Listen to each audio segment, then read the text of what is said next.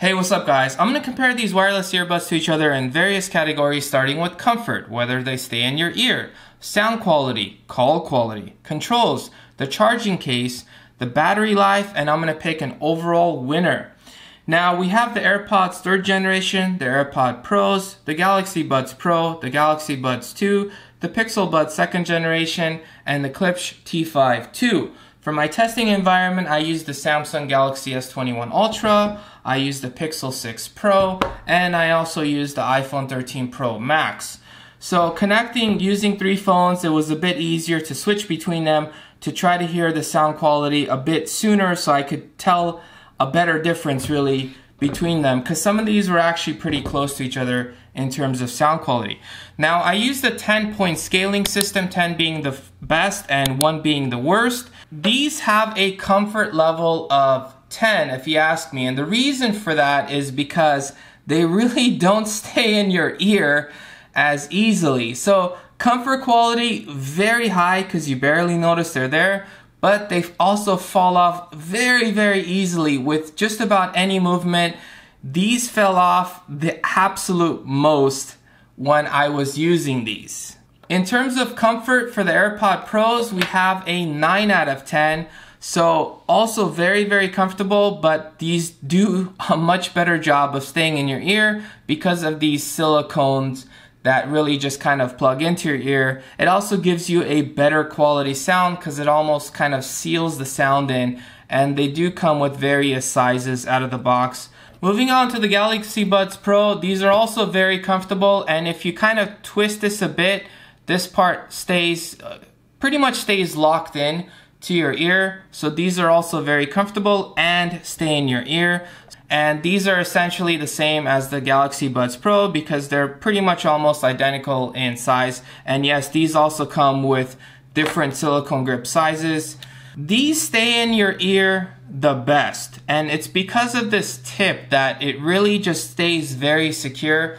I really like the fact that they put this because this makes a huge difference in terms of staying in your ear.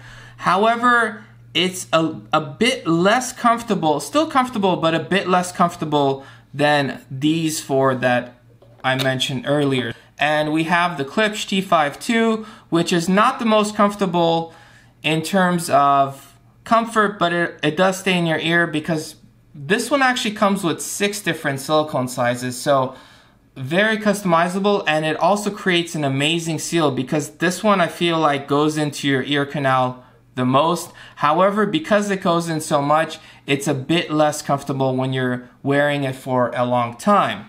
Alright, moving to sound quality, we're going to start with the AirPods Pros, and I have 3 different categories. So I have bass, I have mids and highs, and I have loudness. So in terms of bass, it got a 7 out of 10, decent bass, actually pretty good bass, and if you push this into your ear for it to create a better seal, it actually sounds a lot better. However, because unless you're gonna hold your fingers there, it does get a bit loose. Again, it barely stays in your ear, so bass was a 7 out of 10. Mids and highs were great with a 9 out of 10, and loudness was also fairly loud with a 9 out of 10. The AirPods Pro is pretty much the king in terms of all of these. Compared to the rest of them, it gets a bass of 9 out of 10, so very good bass. That's because of the seal it forms. Mids and highs were a 10 out of 10, and loudness was pretty much a 10 out of 10 because it was almost uncomfortably loud. A level down from the AirPods, or more than a level down. For bass, we have a 6 out of 10, so definitely lacking in the bass department. Mids and highs were decent with an 8 out of 10, and loudness was also decent with the 8 out of 10. Moving to the Galaxy Buds 2, these are essentially one level below in each category versus the Galaxy Buds Pro, so the worst in the bass from all of these. Mids and highs were decent with a 7 out of 10, and loudness was the lowest from all of these with a 7 out of 10. These got a solid 8 in bass, mids and highs, and loudness. So in all 3 categories, these were fairly good. Now the Klipsch is a special case because each earbud has its own Bluetooth connection. For some people that might be good, for me that was bad. And when I was getting these, I assumed that you could connect them as one, and maybe that is possible, but from all the ways I tried it, it was very difficult to do. So I essentially did a workaround. I connected these to the Samsung. And what the Samsung lets you do is it lets you play on two different Bluetooths at the same time. So it has this dual audio feature. So when you connect it to the Samsung, you can actually listen to it. However, when you're talking on the phone, you can only talk on one at a time from what I saw. Now, because of this, I'm still gonna grade it as I grade the rest of these because of the Samsung playing on both of them at the same time. Again, because don't really think of these as a pair, they're more of a separate and separate. So we got a bass of 8 out of 10 because of the great seal, so pretty good bass. Lacking in the mids and highs with a 7 out of 10, and the loudness is an 8 out of 10. Call quality with the AirPods 3rd generation was a 9 out of 10, very clear. The AirPod Pros were a 10 out of 10 because it also has this boost mode, but pretty much in any condition, the AirPod Pros excelled in call quality. The Galaxy Buds Pro and the Galaxy Buds 2 were also pretty good in terms of call quality. I gave them both an 8 out of 10, so very similar to each other. The Pixel Buds was a 9 out of 10, slightly better than these, essentially equal to the AirPods 3rd generation.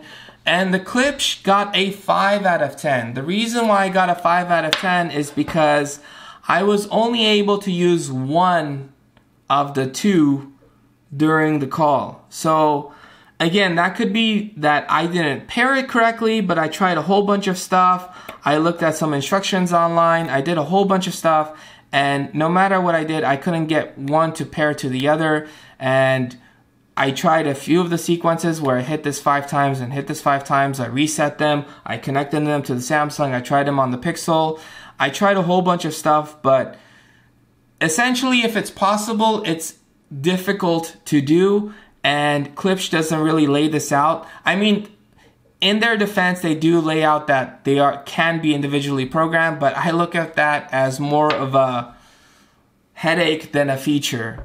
I just thought it would be easy to pair them to each other very quickly, but not great in that department. Moving to controls, I gave the AirPods 3rd generation an 8 out of 10 because you could play pause, you can skip, and you can go back by essentially firmly pressing this once to play pause, or twice to skip, or 3 times to go back. You can also say, "Hey Siri," and that would come up. The AirPod Pros get a 9 out of 10 because it has all of that same functionality. However, it also, you can switch between active noise cancellation and transparency mode because it has those features where the AirPods do not. But because the AirPods 3rd generation and this one, you actually have to use 2 fingers to do it, otherwise they will fall off. Moving to the Galaxy Buds Pro, I gave this a 7 out of 10 for controls because it has the play pause. If you tap once, if you tap twice, it skips. If you tap 3 times, it goes back. But it doesn't have the Google Assistant built in. Granted, if you're close enough to the phone, you could say those magic words and the phone will detect it, and then it'll do what you want. Moving to the Galaxy Buds 2, when I was testing this, only the play pause was working.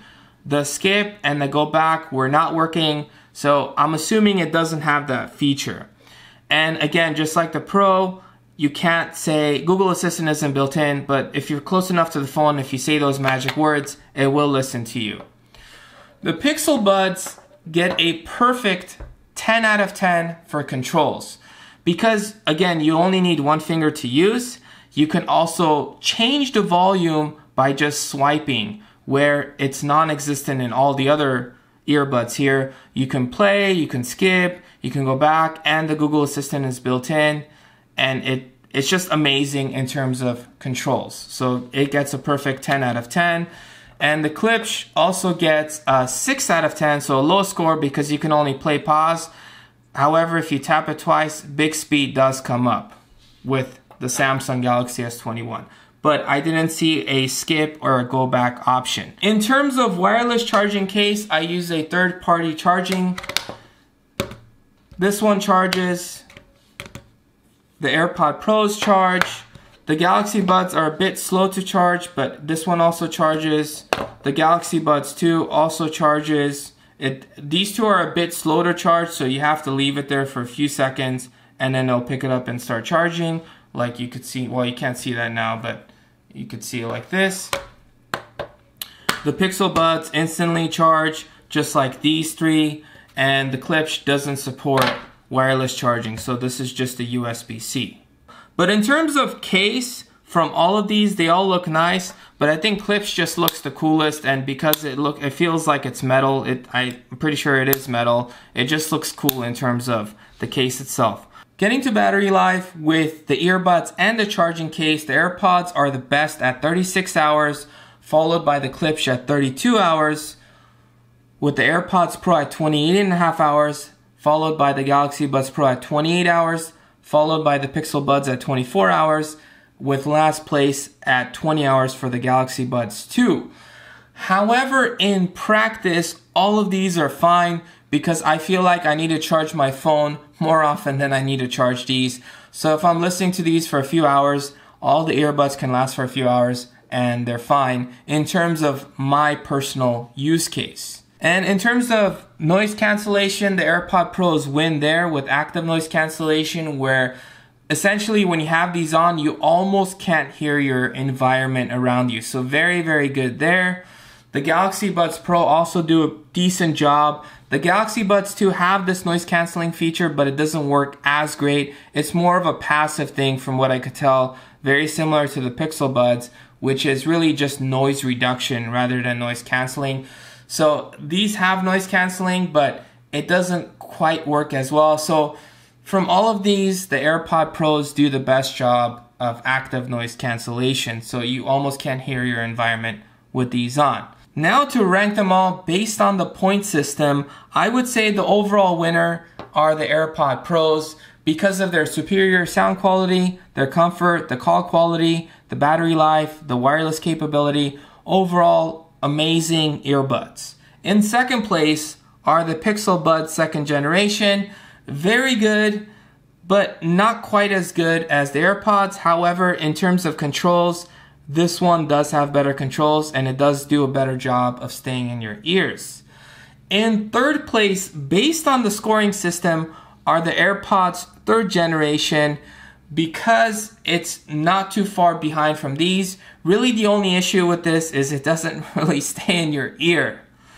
And in fourth place, we have the Galaxy Buds Pro, which is pretty much well-rounded. However, it is lacking in the sound quality department.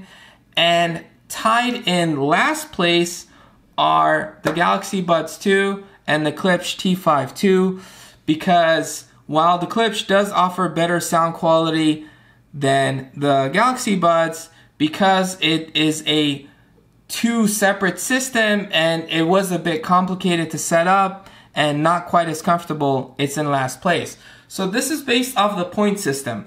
But if I had to re-rank everything based on which one I would reach for, I would do this.